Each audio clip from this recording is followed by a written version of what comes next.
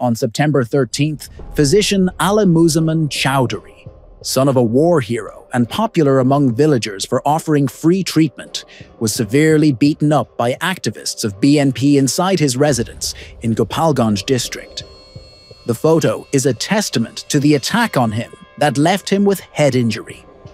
A founder of a platform affiliated with Awami League with Gopalganj Upazila, Alimuzzaman, and other family members were subjected to repression, and his medical shops and residences were also vandalized, according to locals. Following the attack, as he went to police station to seek justice for attacks, the cops did not take cases against BNP leaders, rather framed him in trumped-up charges and sent in unlawful incarceration, according to locals.